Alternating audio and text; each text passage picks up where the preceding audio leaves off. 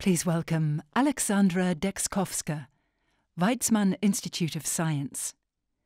These damn cells, new players in Alzheimer's disease. Alzheimer's disease is the most prevalent form of dementia. And it's predicted that by 2030 there will be 70 million people affected, and it will be 5 times more expensive to treat it than cancer. The hallmark of Alzheimer's disease is accumulation of protein aggregates in the brain, mostly amyloid beta plaques, which cause neuronal damage, neuronal death, and finally dementia.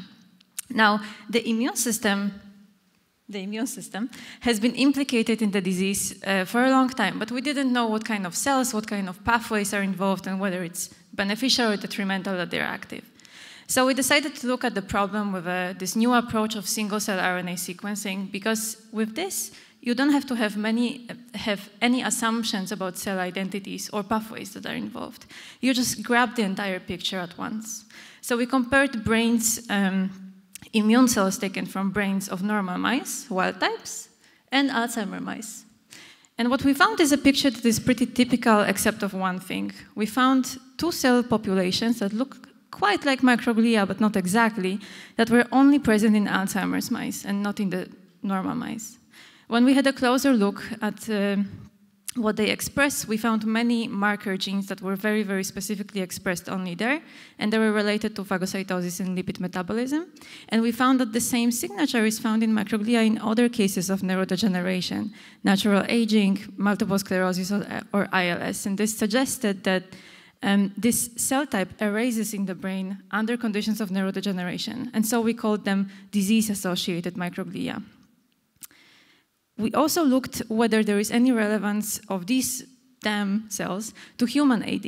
We found them in human brains, and not only that, we found them surrounding the plaques, creating a barrier around them. So it looks like they are preventing the plaque from further growth. We also found evidence from human genetics that these cells are relevant. If you have full genetic makeup that creates a potential for you to produce them, you are more protected against Alzheimer's disease. We found that TREM2 is the major gene that is involved in DAM development. If you don't have TREM2, the cells do not acquire the full transcriptomic makeup, and also they do not cluster around plaques. So eventually mice that lack TREM2 and have Alzheimer's, in them the disease gets worse. So I showed you today that these DAM cells are new players in Alzheimer's disease, and beyond. We also see them in other cases of neurodegeneration. We found that they restrict plaque growth and that they're relevant for human condition. And now we are working further on these cells to understand how we can use them to treat Alzheimer's in the future. Thank you very much for your attention.